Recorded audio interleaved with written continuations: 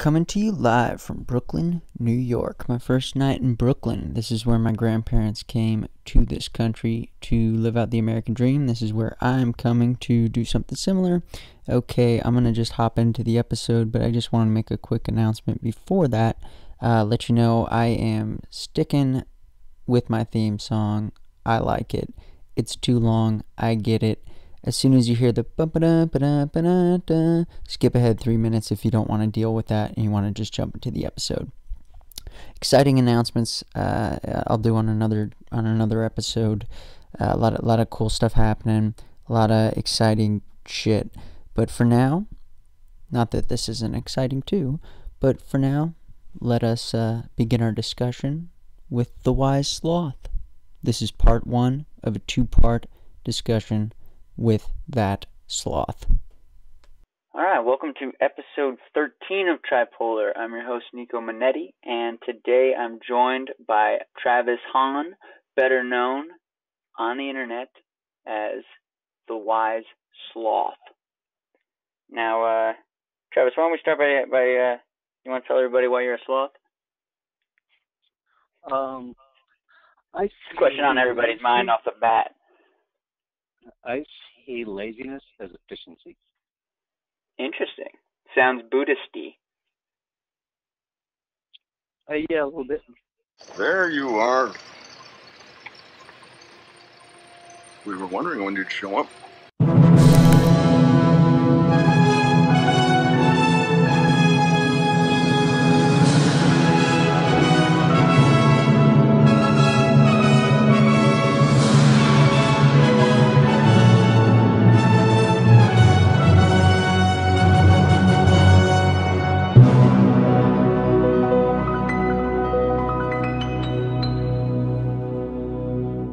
Bipolar disorder is one of the most misunderstood and least well recognized of all mental illnesses. You are with us, or you are with the terrorists. There is a belief that bipolar disorder is linked to being gifted either in a creative sense or intellectual. I want you to deal with your problems by becoming rich! Manic depression, bipolar disorder is a very morbid condition. Pick up the phone and These doctors here, they will be the first to say it's not something to take lightly. Yeah, right. It's about elevating that conversation to a national level and bringing mental illness out of the shadows. We want to let people living with mental health challenges know that they are not alone.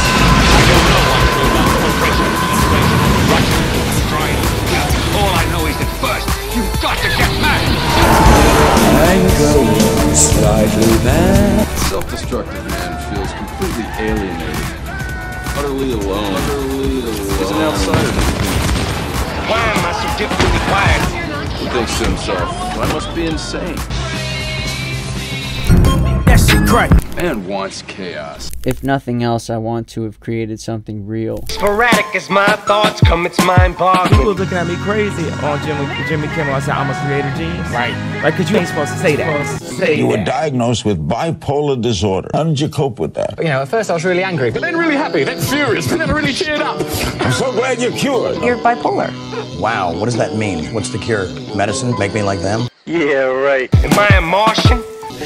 Depression is a real demon in the woods, too. A lot of creative people go to the craft service table, you get a cup of coffee. Robin Williams is sitting by himself, totally depleted. And it didn't come for free. Surrender may be our only option. Do it. No. Never give up. Change is gonna come. Never surrender. On my watch.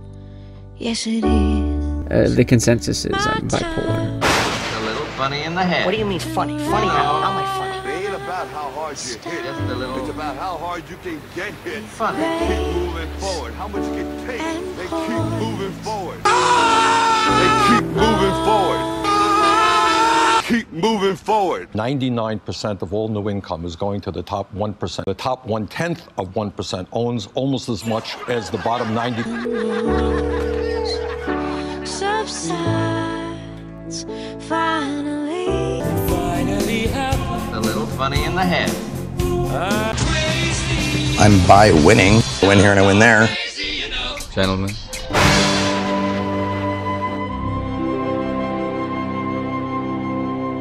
Welcome. I call myself the Wise Sloth, not as a statement saying, "Hey, look, y'all, I'm wise." It's a personal value that I hold.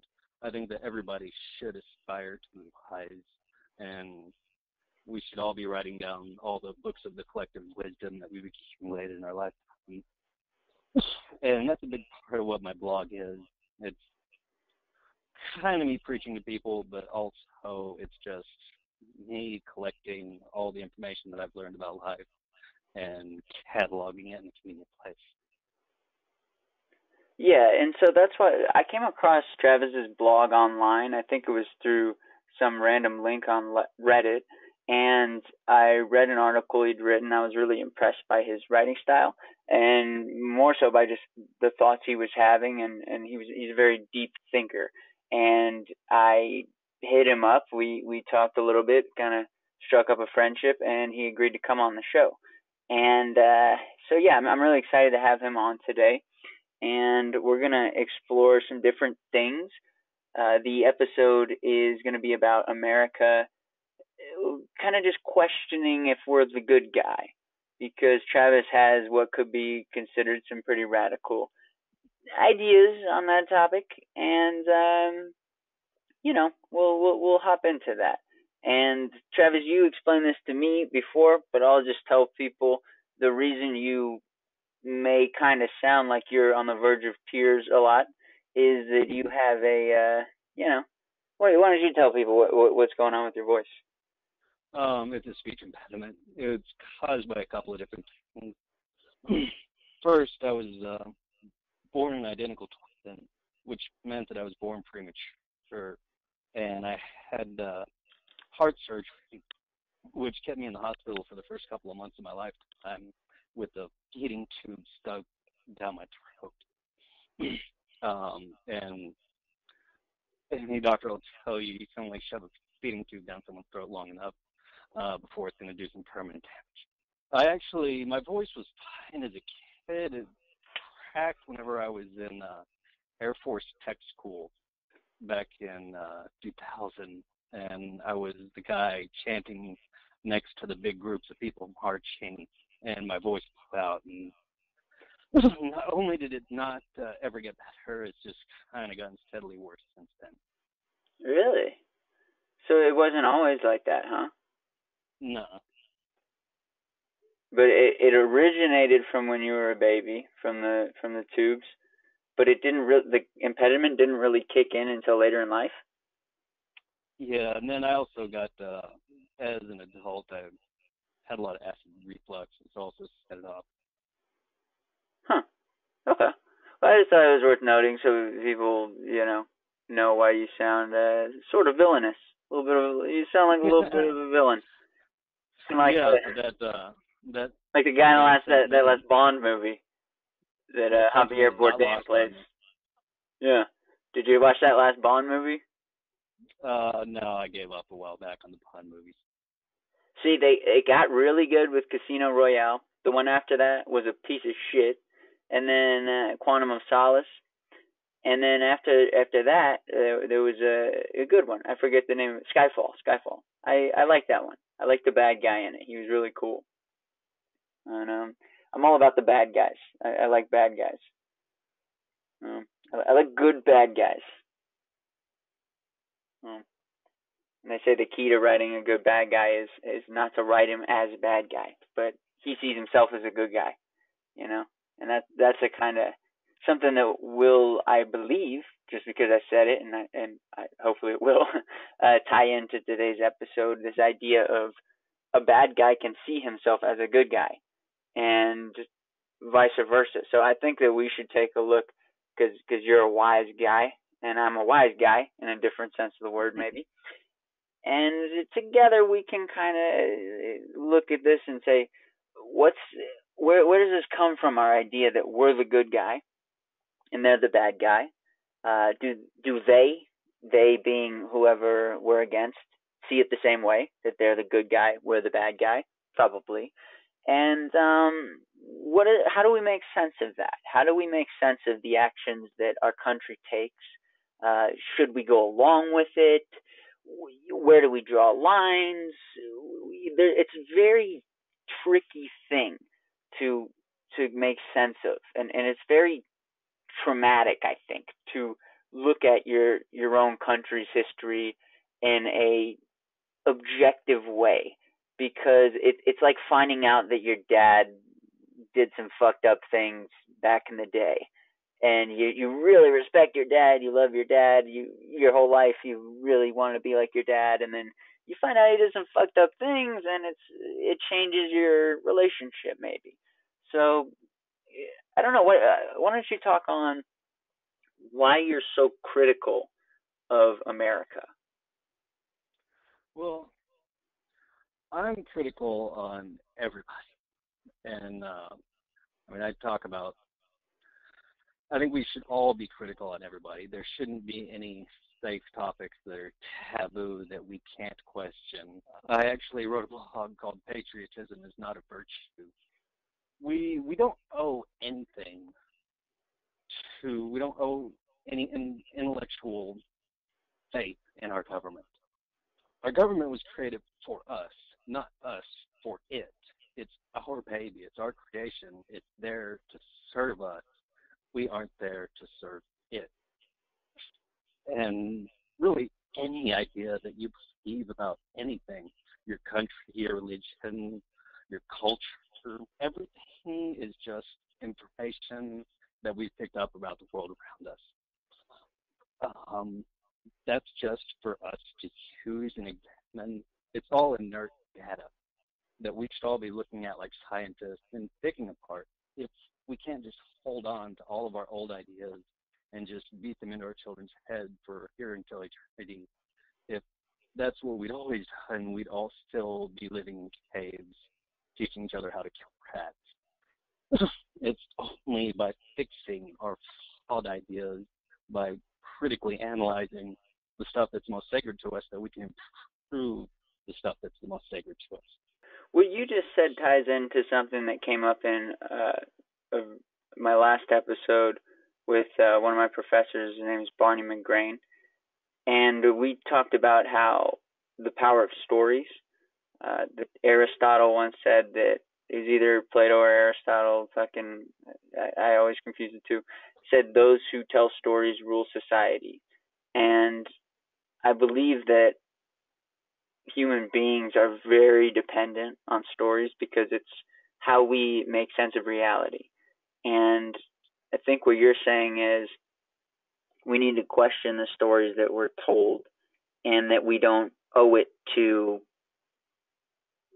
to ourselves, to our government, to just go along with the story we were told without critiquing it and really coming to understand the truth behind it. Is that a stretch, or is that kind of on the money?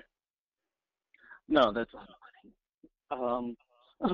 But talking about critiquing the ideas that we were raised with, the ideas of our culture, the ideas of our government, it's worth taking a pause and thinking about the fact that our brains were designed to learn what's given to us and repeat it. That's how culture is passed down. We sit around campfires and tell stories, and that's how we learn about things, and that's all we know about the universe. Nobody knows the ultimate answer of the meaning of life and what it's all going to. So, a lot of people think they do. Yeah, that's a whole other topic.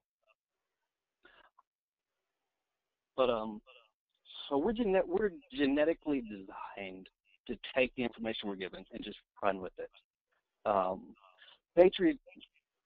Overzealous patriotism and closed-mindedness about your religion, or not thinking critically about anything that you've been taught. That's not like a horrible, horrible, disgusting character flaw that we should make fun of people for doing and that we should hate ourselves for. That's just an inherent part of human nature. That's who we are and what we do. Saying that someone is a bad person for doing that is like saying that guys are bad for being horny. Right. It's just what we do. We can't stop that.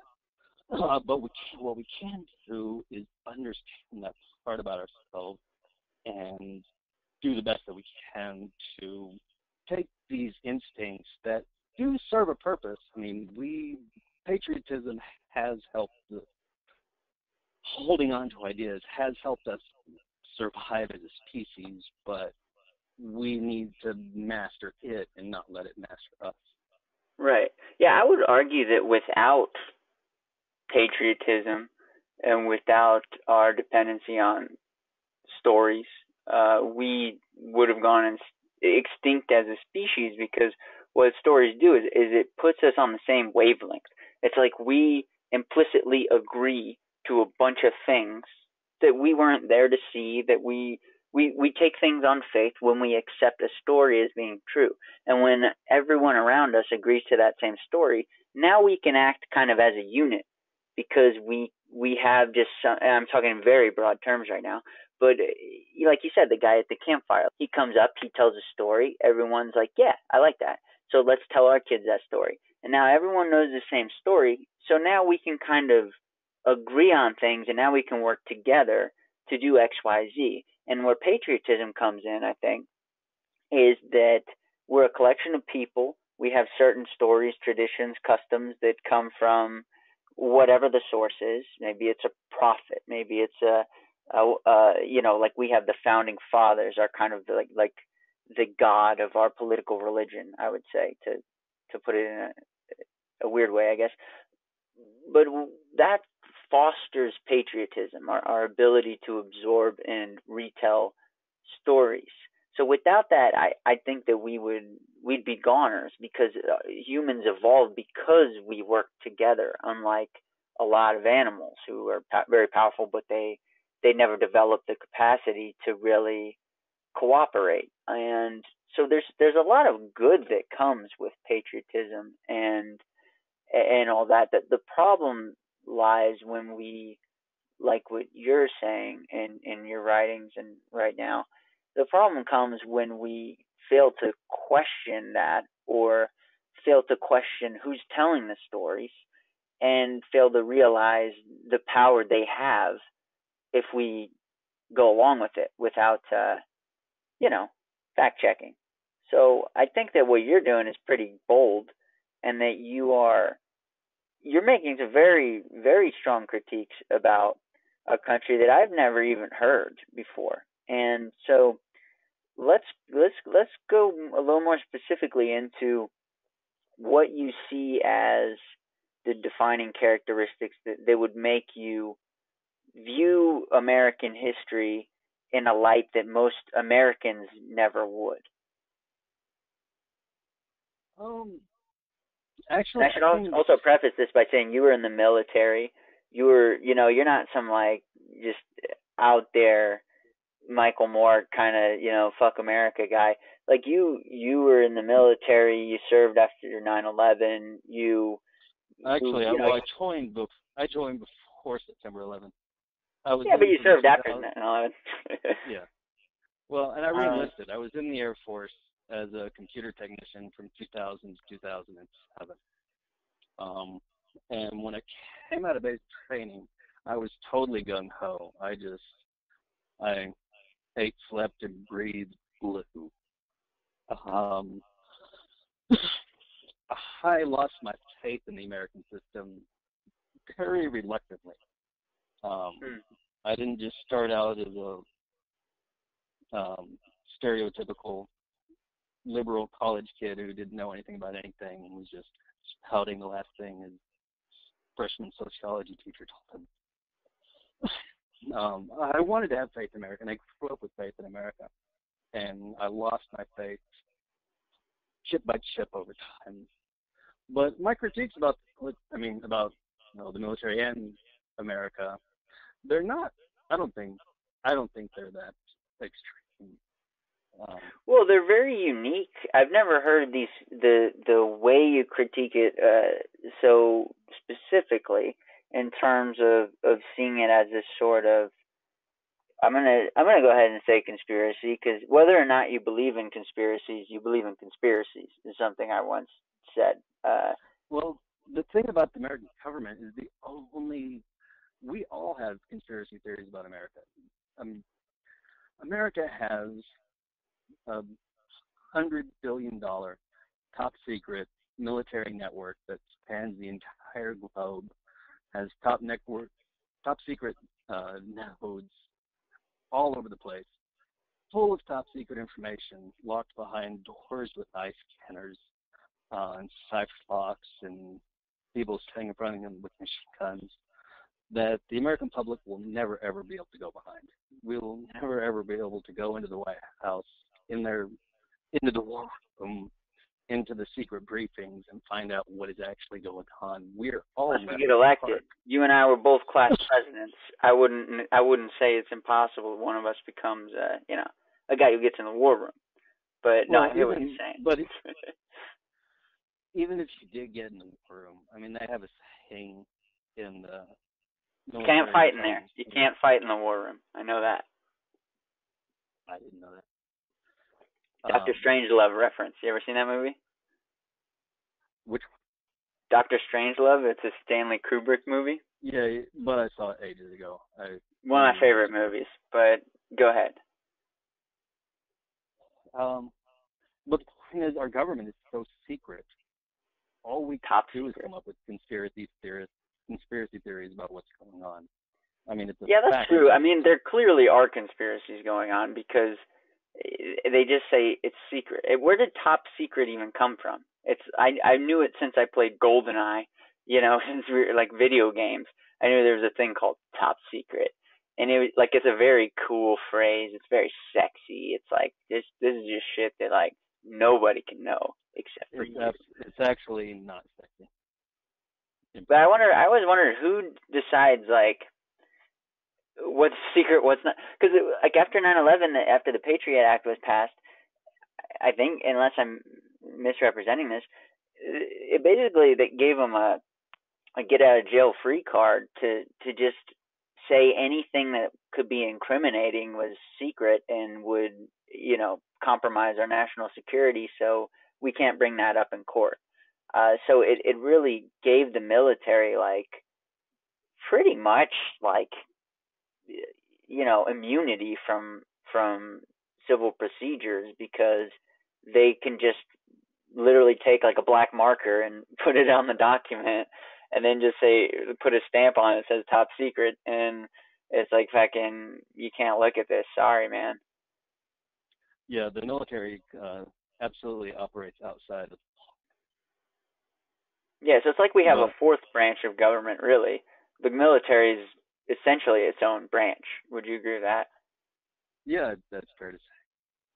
Which the president's supposed to be in charge of the military, which, I mean, I don't see how that's even possible, because you have a new president every 4 years. It's like, who's really running it? You have a guy who's calling shots, maybe. It's like you bring in a new head coach, but the team's there, and it's a question of who's running things, despite whoever the president is, and that's very formally organized. But like you said, there's so much black money, and black money, I don't mean like money used to buy rims and speakers and that sort of thing. I mean money that's off the books. Dark money is maybe what you should call it. There's so much dark money, and we know this, and we know the Pentagon spends a fortune, unfathomable amounts of money on things that we have no right to know. At least that's the story we're given, is that, look, you don't want to know. Like, it's none of your business. We're just going to do what we got to do. It's for your own good. We're keeping you safe. And that's where all these skunk works programs come from. We get a lot of cool shit. I feel like the American people are just like, as long as it's cool, I'm all right with it. Like, as long as we got like stealth bombers, we got like spaceships with cool lasers, Well, that's as long as there's cool shit, like I'll excuse it.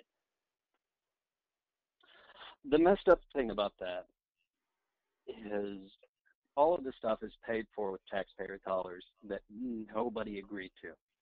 Nobody said, all right, we're going to give you a blank check for $10 trillion.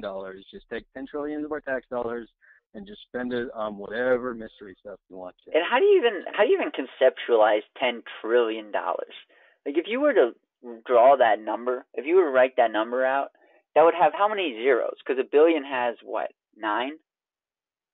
So that would have like 12 zeros. It's just like, it's hard to even imagine numbers that big. The way I think of it is like, okay, $1 million is a lot of money. If I had $1,000 million, I have $1 billion, right? So I would have to have what, like $1 million to have a trillion, and you multiply that times 10. It's just like, at that point, it's like, is that even money? That's like everything.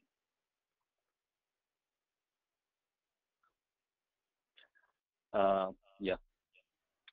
Yeah. I don't know. I don't know where I'm going with that, but it's just like, that's an unreal amount of money when you compare it to like, for example, the funding that's given for the things we expect our tax money to go toward. That's that's far in excess of what we think that we're funding and what we're agreeing to as citizens.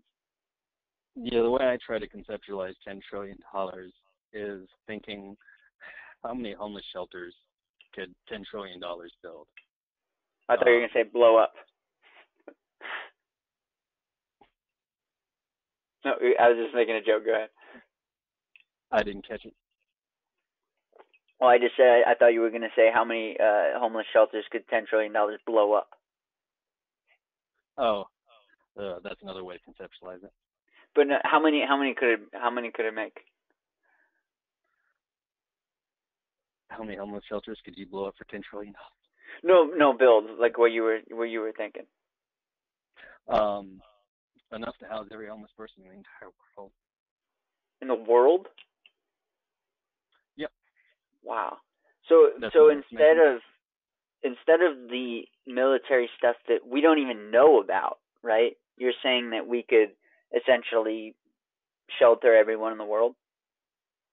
Yes, I would say that.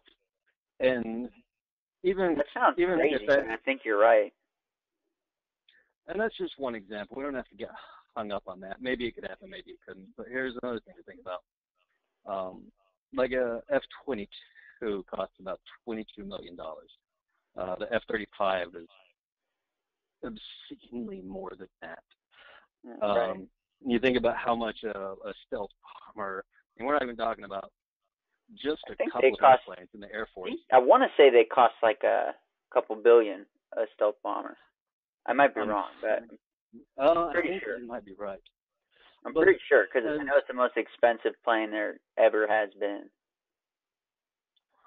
The point is, how much money would it cost to build an online school that had interactive classes for every single subject conceivable that would just make our current university system obsolete and give complete free education to every person on the planet?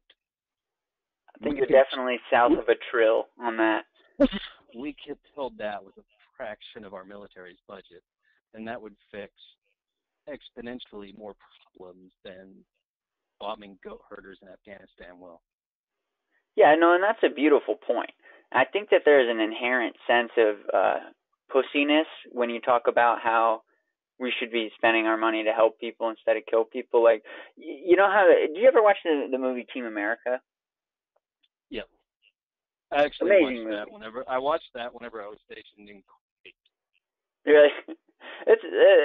I sound like I have a million favorite movies, but that's one of my favorite comedies. I think that's a brilliant movie because at the end it culminates with a speech where the main puppet, they're not people, the main puppet in the movie says that there's 3 types of people.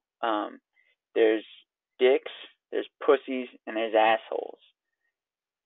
Now, the pussies are mad at the dicks for being dicks, but because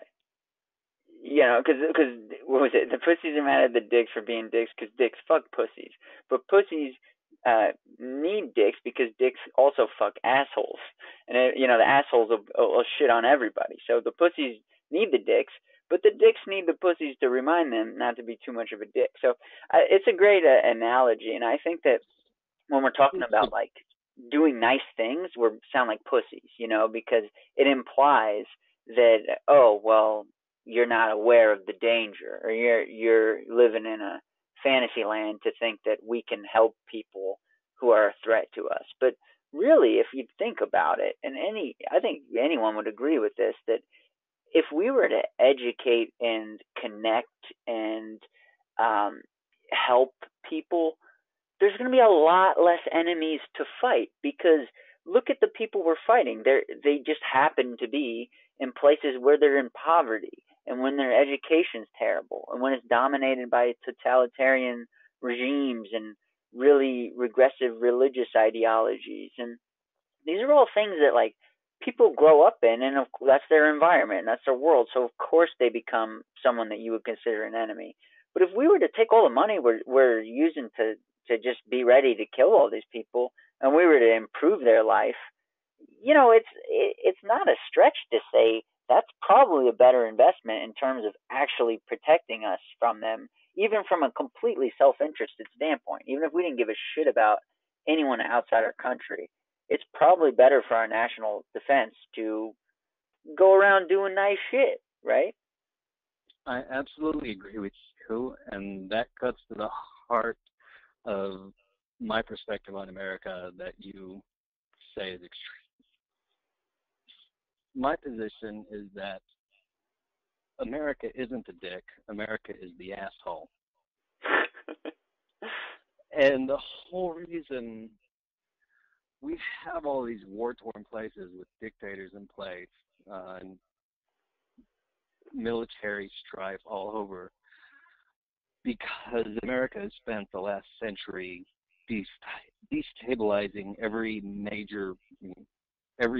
geographical area of the planet. We had the CIA overthrowing governments in Latin America since the 40s, and these are all well documented. I mean, they're on Wikipedia. These aren't conspiracy theories. It's on Wikipedia. Checks out. Well, it is very well documented. You're right. These aren't myths. They're things that are through the Freedom of Information Act. I think you could even look at a lot of this shit, like even what the CIA guys were doing. It's definitely true. We fuck around in other places about it, like Confessions of an Economic Hitman. Right, I've heard about that book. It was a guy who worked for the government who went around helping overthrow government in Latin America, well, all over, to make these places, make these environments friendly to American economic interests. So it's basically a shakedown. It's like a mafia shakedown. Like they come in, they say, hey, you want some protection? We're willing to protect you. You're just going to need to kind of help us out here, give us a little bit of a tribute, maybe open up your borders to let our guys come in and set up shop. They want to do a few things, take all your resources, that kind of thing. And, are you all right with that? And we'll make you a rich man. Well, you got to go on a case-by-case basis with these countries. They're all different, but the end goal was basically the same. If you take Latin America, or you take Southeast Asia, like around the Vietnam War, or you take the Middle East, these places were big powerhouses they were creating goods, they had industry, they were coming up, they were building strong governments, and they were building strong companies. And America went in with the touch here and the push there. They put in dictators here, and they bribed people, and the war on drugs just in general, just by mandating that drugs be illegal. We forget that that's international, the war on drugs. That's not just oppressing our own people. Like they were, especially when it started, they were literally like fucking bombing places and going and killing people who are making drugs. And yeah, the war making drugs illegal has failed everywhere it's happened. But every place makes drugs illegal because that's one of the conditions that they have to meet to get good trade deals with America. If they make drugs legal, they're going to lose paper and it's going to cost their people money and hurt their economy. So America is forcing the rest of the world, minus pretty much just Portugal and Holland, we're about the only two places that just gave America the finger and said, fuck it, we're going to do what we want. But everybody else has had to recreate this failed drug war that's caused chaos in their own country because America told them they had to. And it's not because America's stupid. There's not, everybody knows that the war on drugs is a failure everywhere. Do you think it's just an excuse to justify force? I think that it's in America's best economic interest for as much as the world to be in chaos as possible. Well, I'm just wondering if the war on drugs could be seen as an excuse for the government to essentially target whoever they want. Because you look at who's actually affected by this war, you see minorities, you see poor people, in terms of who's actually cracked down on and who's, no crack pun intended, who's cracked down on and who's incarcerated. And, it's like they have this wide selection of laws they can choose to prosecute you under if they feel like it. And they know everyone wants drugs because drugs are, make you feel good, and they're everywhere. So it's easy to find. It seems like something that has nothing to do with the government. I mean, there's no way you could really argue that someone deciding to intoxicate themselves is it really like a threat to the whole country. Or I guess you could make an argument, but you know what I mean? And then internationally, like you're saying, like we're going to tell some fucking guy in Spain that you can't smoke a joint because like America said so. I mean, you're right. We're assholes. The messed up thing about making drugs illegal is because I think it's more, the justification on the books is more, we're going to protect you from hurting yourself. Because you can go to jail for just having, an ounce of weed on you. That's not going to hurt you. Well, that's the claim, but I don't believe it, because if the government was so compassionate about caring if we hurt ourselves, like wouldn't they just improve our general situation more? I think that it's an excuse to be able to keep us down. I think so also, because look what happens when you do go to jail for weed. You get a criminal record, you get raped, your whole life is destroyed. The government, by sending you to jail for having weed, is effectively shooting you in the head to protect you from shooting yourself in the foot. That's a great metaphor. And that's You're not right. helping anybody, and they know that. They know that, yeah, absolutely. And like I think what you're able to do is something that I'm trying to get better at doing, and that's to remove yourself from. Actually, this is interesting because it ties into the theme of the show. Remove yourself from yourself is kind of what tripolar means. Because I'm bipolar, I'm trying to develop the ability to look at myself from a more objective standpoint and prevent myself from making rash decisions when I'm in a manic or depressed state. And I think on a macro perspective, we need to be able to do that as citizens of a country. We need to be able to look at the actions that our country is taking internationally and locally and say, objectively speaking, what is the reality here? And the reality is we have a system where, like you said, a teenager who's smoking marijuana, which I highly recommend, can literally be, guys can show up at his house, kick down his door, shoot his dog, lock him up, put him in a car, take him to a court, they bang a gavel, he goes to a prison. Like you said, he gets anally raped. I was in law school and we were talking about this in my criminal justice class. And we were talking about how, it's like a punchline that you're going to get raped in jail. It's like a joke.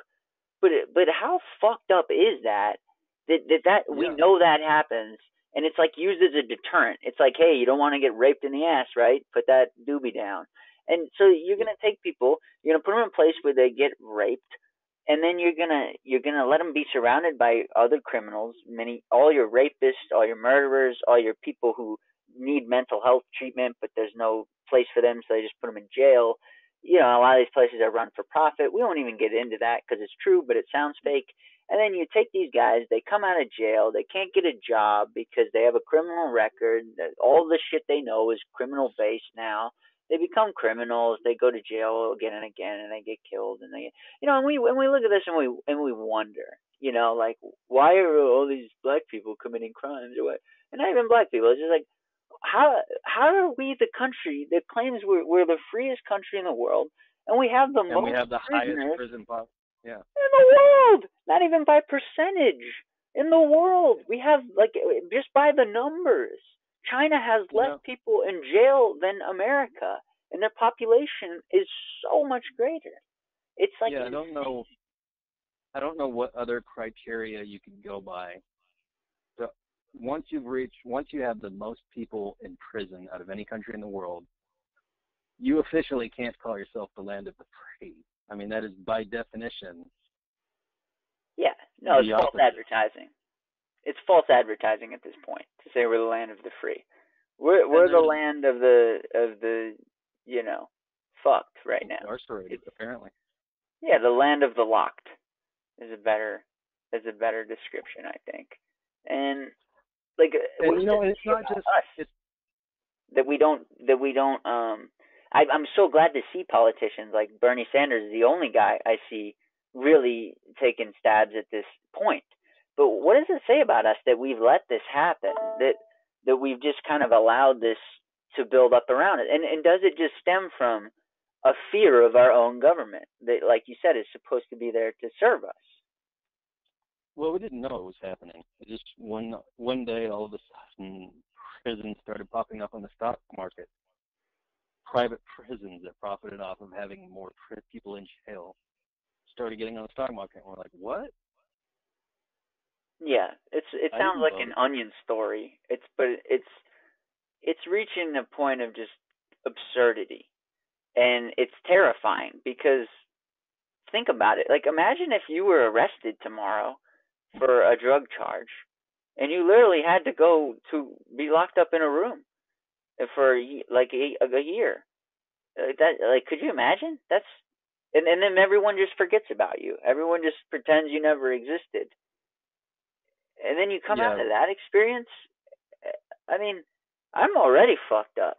If I were to go to jail and come out, I'd be even way more fucked up. It's really sad that that's a thing. And yeah, there's so many things like that about our country that if we do take a close look, I mean, it's readily apparent. You don't even have to leave the country to get other people's perspective. They'll all tell you this. But you look at that and you say, what the fuck are we doing here? You know, and I'm ashamed that my country is that, because I know it wasn't always that. I know it was never meant to be that. And I know that no American I know wants this to be the reality. So the question is, if we're in a democracy and no one wants this, why do we have it? We're not a democracy. Where are we? You can call us an oligarchy, or if you want to be creative about it, you can call it the corporatocracy. Let's go with oligarchy, because corporatocracy sounds like something Michael Moore would say. So oligarchy is controlled by a small number of people, and I'm not going to point specific fingers. I'm not going to state facts when I don't have enough information to come to the final conclusion. So I don't know who exactly is sitting behind that big locked door making all the decisions, but I can tell you that all of our politicians are just professional speakers. They're professional campaigners. They work for whoever gives them the biggest campaign donations and whoever gives them the biggest lobbying gifts. So the people with the most money have the most power in government. The people who don't have any money, the people who can't even pay the phone bill, they have no power in government. Your vote is not power in government. The only true power in government is money.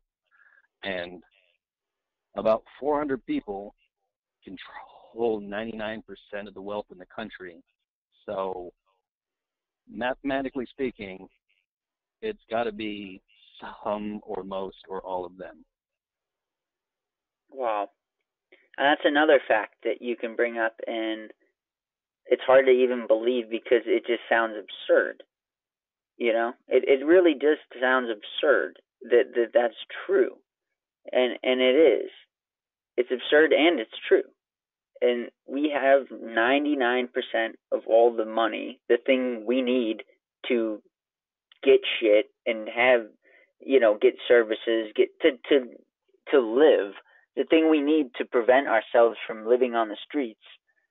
99% of that thing, literally 400 dudes have, like you could fit those guys in a fucking high school recital audience. The fucking guys who have 99% of that. Yeah, power. that would be an abysmal turnout, even for a Nickelback concert. Yeah. To put that in perspective. Yeah, people are gonna remember that. An abysmal Nickelback concert could contain the people who literally have all the power. I mean, 99%, and it may even be more than 99%. They say it's even a percent of, like, a certain percentage of a percent. And my next question is, why has Bernie Sanders not been assassinated?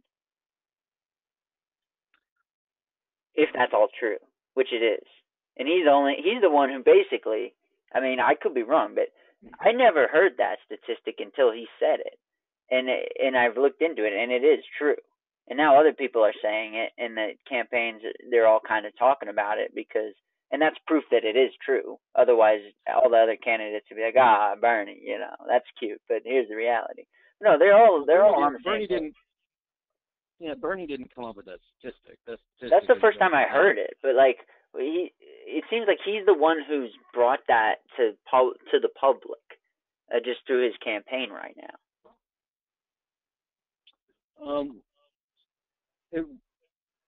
I would say it was the Occupy Wall Street protests that really brought that to the public. If that hadn't happened, I'm just late to the party, I guess.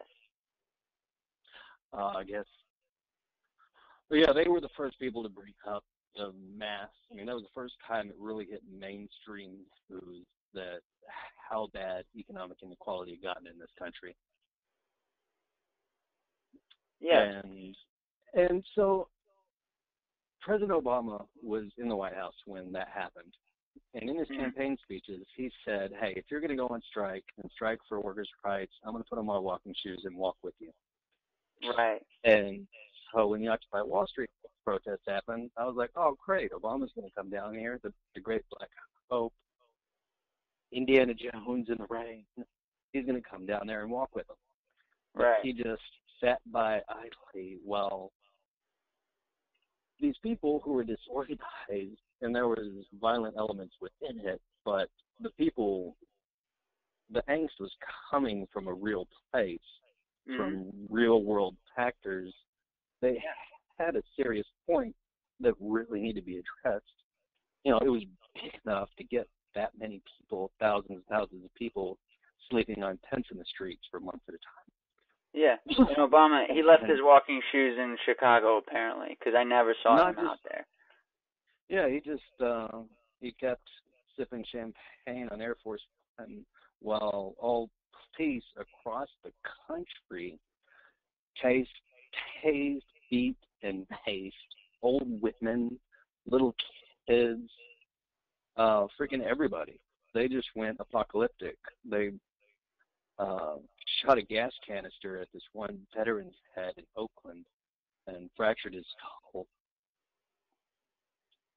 When I saw the police, you know, sending veterans to the hospital, and Obama just sat by and did nothing, that was a big blow to my patriotism. Cause that's absolutely. Could Obama have done anything? do you think Obama could have done anything? Because I have a theory that Obama really was a good guy coming in. I look at the pre-White House Obama. He's a good-looking, he's a good-looking, wonderful public speaker with a glint in his eye, and he's ready. Like, I remember seeing his inauguration speech, and just like tearing up because I was just like, oh my God, like a savior has risen. And then you look at him walking out. You look at the Obama leaving. Like, now when he talks, he just says, like, he doesn't even give a fuck anymore. Like, he just, like a high school speech coach would give him like a B- on his speech at this point. Like, he doesn't even give a fuck. You can see that, like, it broke him, Washington. And I wonder what happened behind those closed doors. Like, since it's true that 99% of the money is held by 400 people, and those people pretty much control the Congress, those are the people Obama has to deal with. I wonder what happened that made Obama such a little bitch when it came to these issues and these causes that he fully gave the impression he was going to address. All right, well, so check this out. So in this election, Donald Trump is running for president. He's a billionaire. He's got about $6 or $8 billion. 68 billion. Let's get it right. No, 6 or 8. You carry the zero, you round it up. When you factor in, it's 68, but go ahead. No, you're right. It's 68. He's like that about his money, though. I think Bill Gates has about 68 billion. Donald Trump. Anyway, it doesn't matter. The point is, Donald Trump. You should fucking run for president. I've done way too many drugs to. No, not you. I said Bill Gates. I don't think that. No? I wouldn't support that. But yeah, he's kind of a nerd. But yeah, go ahead. Sorry. All right. So think about this. So Donald Trump used to donate money to Hillary Clinton's campaign. He donated a lot of money. He donated so much money to her. The only kickback that he's ever admitted to is that he asked her to come to his son's birthday party, I think it was. And so she came to his birthday party. And sucked his dick, probably. She's not getting it from Bill. Yeah, she sucked Donald Trump's son's dick in exchange for all that money. And go on. So this is one little tiny example of what money will buy you if you donate to a politician's campaign. Now, when Obama won his presidency, he had the most effective marketing campaign basically in history. His marketing campaign swept the marketing awards that year. They won all the top honors because Barack Obama raised $1 billion for his presidential campaign. He's got $1 billion worth of favors that he owes to somebody who has $1 billion. Not one person, but well, here's what I always how many millionaires had to donate so much money to get him to $1 billion? Sure. Yeah, no, Obama had to be a telemarketer of the highest caliber. And I respect that as a former telemarketer. But I mean, what I always wondered is why don't politicians just renege on all those promises they make to fucking donors? They renege on all the promises they make to voters. If I were a politician, I would take all that money and be like, yeah, man, we're like, don't worry about that oil thing. I got it taken care of. Don't worry about those laws. They're gonna get off the books. I'm gonna get you this, and then I'd be like, yeah, fuck you guys. Thanks for the money. I'm gonna serve the people. How come that doesn't? The reason that doesn't happen is because you would be a one-term politician. That's fine. I'd have one good term. I'd get shit done for one term. I'd tell everybody to go fuck themselves.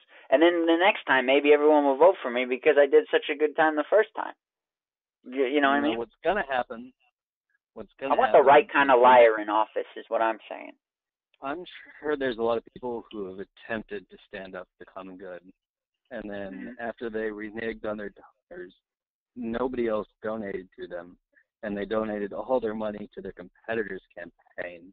And so regardless of what the truth is, the truth, I mean, the truth can only be what people know.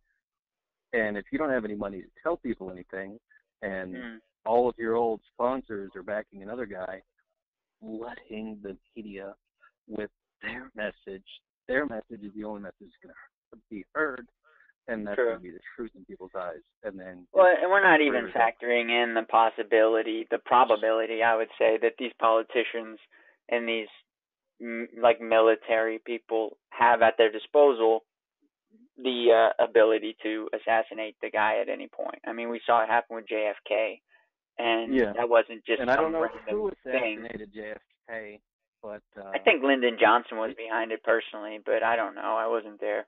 But no, like we're not even factoring in the possibility that there's very real death threats to these guys if they do renege on their promises to the bad guys. You know what I mean? And even a president could be replaced with somebody else with a look-alike. Saddam Hussein had like 26 look-alikes. Interesting. Yeah, that's true. I won't go out. I won't actually say that's ever happened in American politics, but so Obama could be a cyborg, is what you're saying? Yeah, something like that. They could have just harvested Obama's DNA, created an Obama cyborg, and then that's why he's, seems so bleak. It would be a lot easier just to give somebody else a facelift, a lot of money, and a lot of threat. I guess, either way. Either way, they have to play ball. One way or the other, our politicians have to play ball with the people who fund their careers. And so it's not really our politicians running the place, it's the people they're beholden to. And let's talk a little bit about our current presidential race, because it's a big one. It's an important one. We all know it. I think the public's more invested in this race than maybe they've ever been. And at the same time, the most disappointed because the candidates are, so weird. But I think that it's an election people really care about, because look at how far out we are. It's like a year out. Care about it as much as people care about it. And the debates have been breaking breaking American records for debate viewership. Right. But I think people should be even more concerned with it, because basically, as far as I'm concerned, World War III is currently in progress in the Middle East. Oh shit! What is World War? What constitutes a world war? Multiple when everybody in the world is fighting. And everybody in the world is fighting in the Middle East. We've got two of the biggest world superpowers on opposite sides of the Syrian conflict.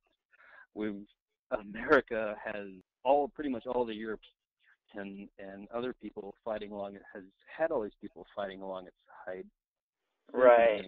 The war. It's alliances is what causes world wars. It's intertangled alliances that it's like a domino effect. So yeah, what you're saying is exactly. That is I'm terrified of what's going on in Syria, because we caused it. I'm terrified also. There's no doubt that we caused ISIS. You could look in detail and you could see that they used the excuses of the weapons of mass destruction to get into Iraq, destabilize the region. We essentially laid the groundwork for ISIS. There's even way more specific ways we did that, but we're directly responsible for the rise of ISIS. Now we're fighting them, and we're playing this stupid fucking game of whack-a-mole. And whoever's running things in the White House, I don't even know. Because everyone in America, I guarantee 9 out of 10 people would be like, stop fucking around in Syria, in the Middle East. Just stop fucking with it. None of those guys are on our side. Do not go up against Russia. Do not, you know what I mean? This is maybe a critical moment for us, as people who just have some sort of voice, to say, kind of ring some warning alarms and say, look, we're in a situation that could be, like you're saying, a World War III sparker. Because if you get Russia and America, I would say World War III is already happening. I think it's already, in the history books, they will look at this and say, so it started in 2014 or whatever. Yes. Fuck. All right, well, we're in it. We got to win. I'm going to go enlist. Alright, and that's going to do it for part 1 of episode 13 of Tripolar with special guest Travis Hahn, aka the Wise Sloth. Tune in next time. Bye-bye now.